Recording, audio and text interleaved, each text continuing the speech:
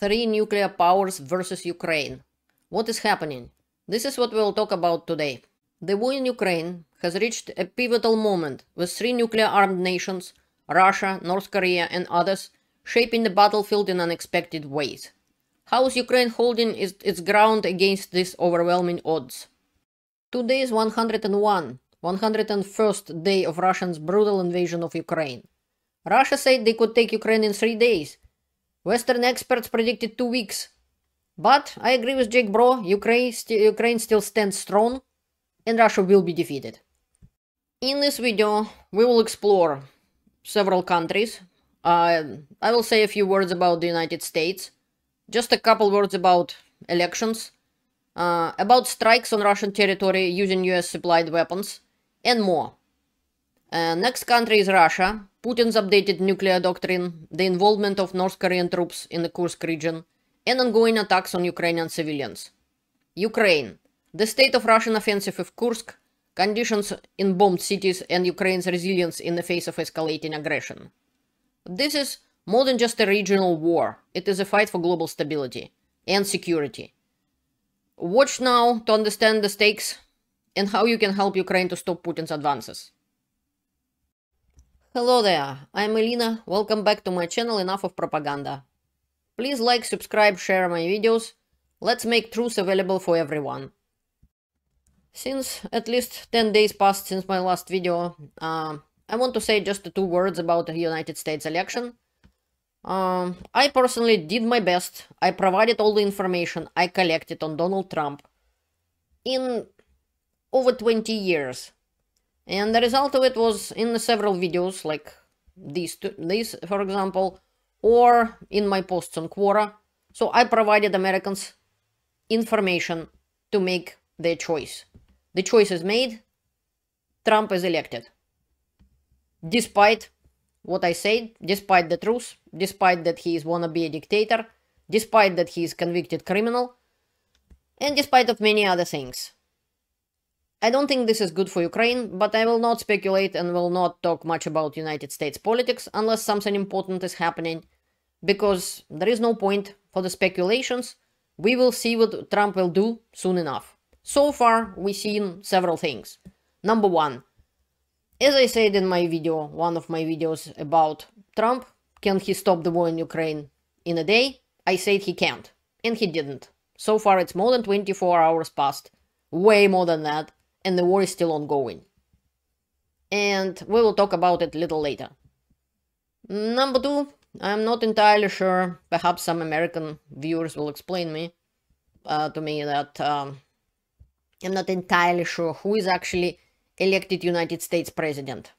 Since a rich guy, Elon Musk, seems to be walking around and opening the doors in the White House by the foot and presence on important meetings, even with the president of Ukraine, Zelensky, and not only present like a fly on the wall, just sitting, listening, not saying anything. No, he's actually taking part in the discussions and this and that. Is that normal for the United States, I wonder? Perhaps any private citizen could just walk in on some high security meetings and take part in it, like Farmer Joe from Minnesota or Professor Dan from Washington, D.C. I wonder if it's okay to foreign citizens present. I'd like to go and visit and listen what is happening. I don't see why not. As Canadian citizen, I was allowed to visit some American not nuclear, but American military bases. I just filled up a few forms, showed my Canadian passport, and I was just let in. In fact, we were let in with our truck camper and drove around American military base. So perhaps I can do that too, I would like to. So anyways, we will see everything soon enough, no point to speculate. Only lazy person so far didn't comment. Only lazy journalist so far didn't comment on Ukraine now allowed to use long-range weapons against Russia, according to New York Times, according to some other sources, and many of them are wrong. If they're talking about ATACMS, they are not long-range missiles. And I'll show you what Jake Bro has to say on that, and he's a former military and military expert. I'm not. But the fact that US President Joe Biden has lifted restrictions on strike by American long-range weapons on Russian territory. And it's a good thing for Ukraine, even if it's just an ATACMS and it's not a long-range missiles. The New York Times and Reuters reported on it and cited several sources, which, in my opinion, and correct me if I'm wrong, they should not blah blah blah, things like that. There is a war going on. The real actual people are dying in Ukraine every day. And Ukrainians and Russians, and right now they're dying in Russia as well. And civilians, for example, even, or military people. Nevertheless, this is a real war. This is not a joke. And this is why journalists should be very careful about what they reveal and definitely verify information, not just blabbing everything. Thank you for letting Putin know, so he can move certain things. Apparently he can't move some ammunition depots and stuff like that, but planes could be moved, for example, further. Basically, 3 nuclear countries, Russia, North Korea, and even China helping. With the weapons, with, for example, letting Russian oil to be pretend to be not Russian and so on. With providing Russian technology, providing Russian chips, providing Russian other things to keep Ukraine going. But actually 2 nuclear powers are already fighting Ukraine. This is Russia and this is North Korea. It sounds like was partly the reason why United States lifted their ban on using long-range American weapons or strike long into Russian territory with American weapons, and so on. And this is a major shift in United States policy. After that, Le Figaro reported on that France and Great Britain also allowed Ukraine to strike deep into Russian territory with its Scalps and Storm Shadow missiles, but then they removed the information. And Ukrainian President Vladimir Zelensky, when he commented on it, he said, the missiles will speak for themselves. And this is exactly how it was supposed to be. But no, the journalists had to blab. I haven't seen official statements from the government of the United States, for example, and so on. Or a president saying a lot of things. And I think this is how it's supposed to be. This is war going on. This is what Jake Bro has to say about ATACMS. To begin, this headline is not correct. Long-range missiles are not being given to Ukraine. ATACMS are short-range missiles. The definition of a long-range missile is an intercontinental ballistic missile having a range of greater than 5,500 kilometers or 3,400 miles. So ATACMS are short-range missiles. Yes, they're longer than GMLRS. GMLRS up till this point, with a range of 90 kilometers, has been allowed on Russian territory. But let's not exaggerate what's being given to the Ukrainians here. The range of ATACMS is about 300 kilometers, so they're still short-range missile, but they could reach further. And Moscow would be on the way, and several other territories, like even Russian headquarters of the whole operation in Ukraine and Rostov and so on. So it's a good thing for Ukraine, but let's not exaggerate. And according to Current Time and several other sources, Russia is already threatening to send missile RS-26 Rubezh Stalker 2, which is Israel long-range missile. It could be up to 6,000 kilometers according to Russia. Despite some rumors that Ukraine only can use the ATACMS within Kursk region, which doesn't make any sense, Moscow is now claiming that Ukraine successfully used ATACMS already to strike weapons arsenal in Bryansk, which is Bryansk region. It's a town in Bryansk region, which is not Kursk region, it's the next region over. And Russia claims that they has amended the nuclear doctrine, and so on. I'll talk about it a little later. All Russian puppets, who I called foreign agents of Putin, like from Hungary and Slovakia, for example, already condemned Biden's decision to allow Ukraine to use long-range weapons on territory of the Russian Federation. Boo-hoo! And Elon Musk already chickening out and shaking in his boots about that and so on. So, watch your politicians. Whoever is stupid enough to say anything like that in this point in time.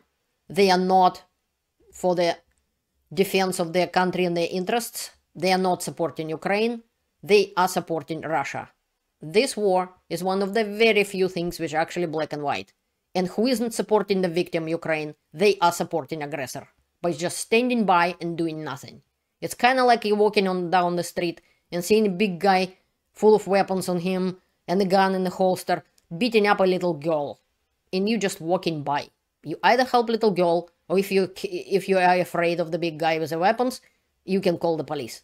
If you're doing absolutely nothing, you are helping the aggressor to beat up this little girl. Ukraine isn't a little girl, and Ukraine defending itself already for 10 years. In 3 years of full-scale invasion and 1001 day against Russia. And Ukraine will keep defending itself. Meanwhile, United States and several other countries like Italy, Spain, Greece shut down embassies in Ukraine, in Kiev, which is they're afraid of possible retaliation after firing not a long range, but so-called ATACMS, probably ATACMS, we don't know for sure 100% so far. So they already closing the embassies for now. Russia is afraid that Ukraine will have the ability to strike deep inside Russia. Putin was saber-rattling for a while. He keeps threatening the world with nukes and threatening. I'll probably make another video on that and won't talk about it too much right now. But I will tell a couple words about so-called new nuclear doctrine. First of all, there is nothing new in it.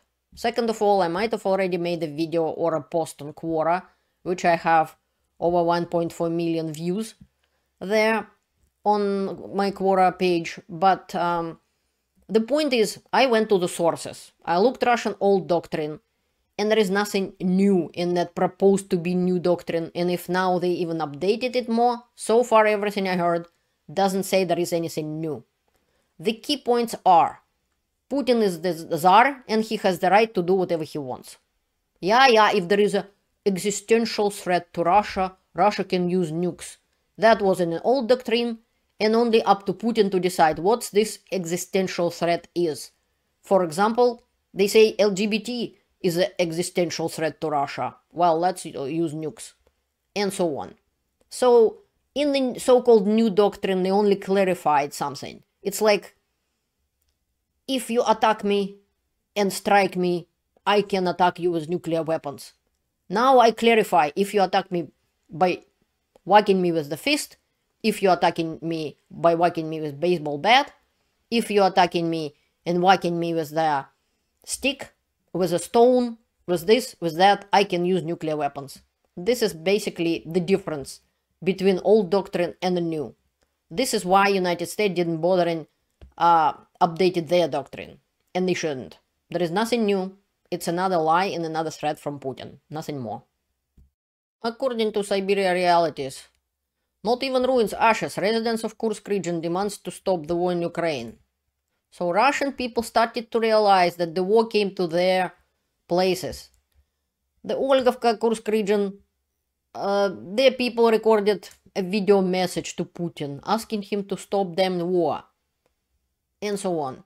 Russia keep destroying Russian territory, wiping out several cities, like towns, completely. So the only place where Russia could get some advantage, it was that place which they just completely wiped out, obliterated with Russian bombs. That's all. So far, Russian activities in Kursk and Russian offensive is failing. And this is what citizens has to say. They're not happy. This is how it was. This is what they have now. Well, they didn't protest against the war in Ukraine in the past. What did they expect will happen? The war came to their territory, and now they're complaining. This is Gordievka village, Korenevsky district, Kursk region. Ukraine have it for 3 years already, almost. And for over 10 years, the war in Ukraine was still going on. Now the war came to Russia. Meanwhile, Russian economy is going down. As I explained in this video, this is what will happen, and it is happening right now. I'll probably talk about it in a separate video, but in general, stagflation is the worst thing which can happen to an economy. But now Russians are thinking that stagflation isn't even the worst thing which can happen to Russian economy. It can go even worse. And Russian Central Bank chief Elvira Nabiulina and the special like a think tank or research institute, and the chief of that institute is, by the way, the brother or relative of Russian Minister of Defense Belousov.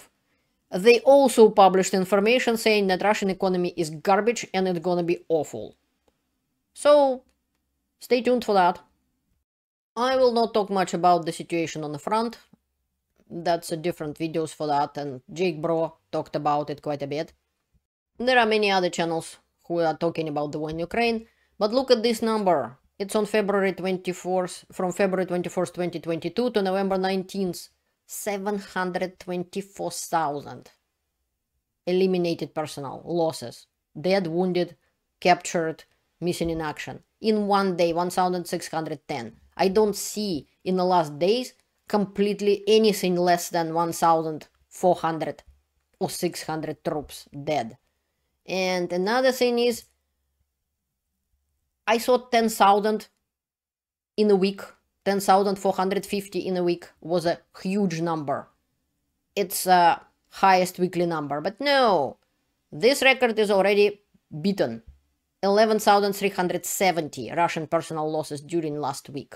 And I'm afraid before Trump will get into power, Putin will throw even more people into meat grinder, trying to move Ukrainians out of Kursk region and captured more territory in Ukraine. This is why North Korean troops arrived to help Putin. These are not North Korean troops, but what I can say about them, they are in Russia, they fighting in the Kursk region, they already dying in the Kursk region, and they already raping Russian women in the Kursk region. There is just now, I seen the post about the teacher showed up to be a communicator between North Korean troops and Russians, and what North Koreans did, they raped her. And this is even more horrifying crime. This is a breach of Geneva Conventions, which specifically ban such action. It's a... Russia is reportedly conscripting men from the Russian-occupied areas in eastern and southern Ukraine. Exactly as they did in Donbass, and they already killed all the young, or any man, basically, who can hold the weapons in Donbass, occupied regions by Russia. And now they continue doing exactly the same thing in the captured Ukrainian territories. This is to the point of, if Ukraine will give up to Russia, this is what will happen. This has already happened in Donbass regions. Now it is happening. Right now. They basically violating Geneva Conventions and they grabbing people into the army as early as they are 18 years old, some Ukrainian young men. And the idea that the war will stop and Putin will stop killing Ukrainian people just because magically they will have some sort of an agreement. This is all what is already happening right now. You can read for yourself. It's about what is happening on the front, the summary of several things. And Vladimir Zelensky visited Pokrovsk and Kupiansk in one day, both cities located less than 10 kilometers from the front line. Meanwhile, Vladimir Putin disappeared for 2 weeks, which is he's doing quite often. He just magically disappears, and Russia using so-called preserves. It's like a tin can of meat. Basically, pre-recorded videos from some meetings, just to produce an effect. Watch and learn, by the way, Donald Trump, how to do it.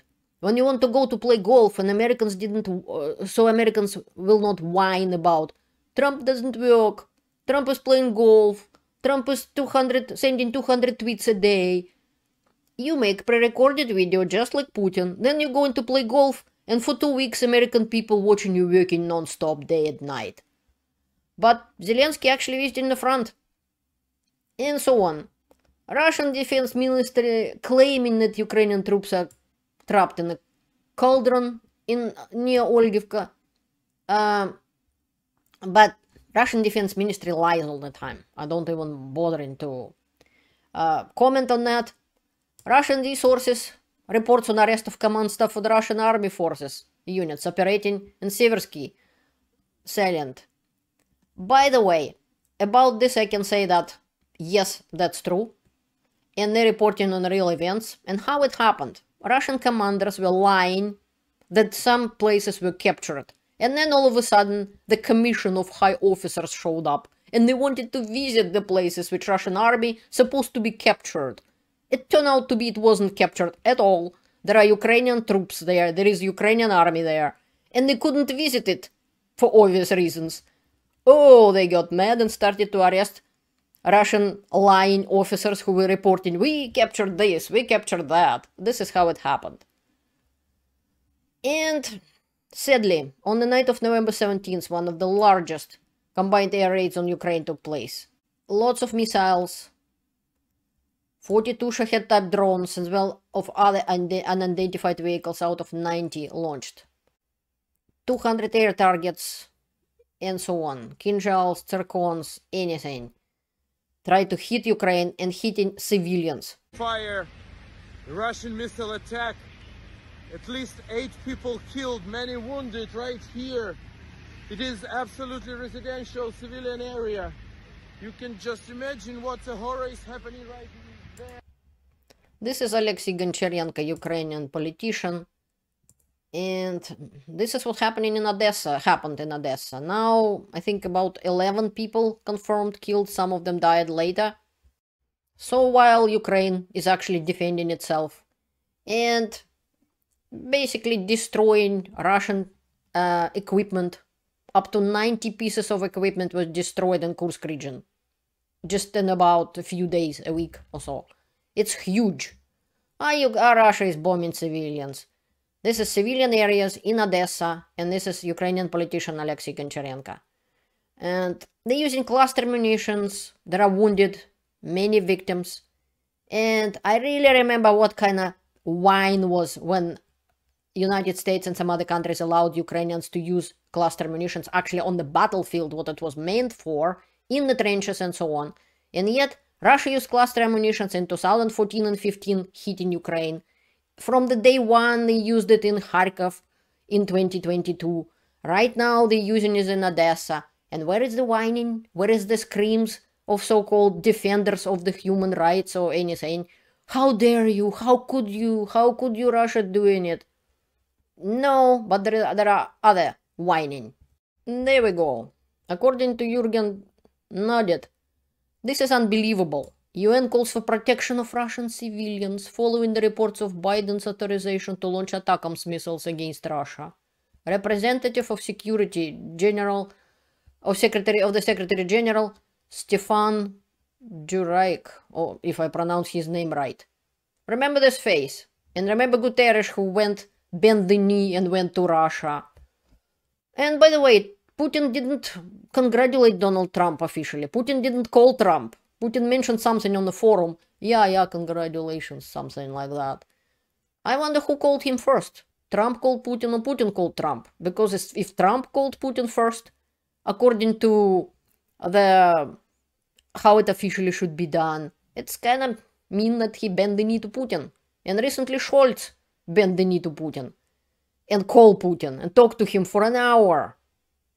And the results of it you just saw. Right after Scholz talked to Putin, Putin whacked Ukraine with a whole bunch of missiles. There was huge, basically record attack, and part of it I just showed you in Odessa.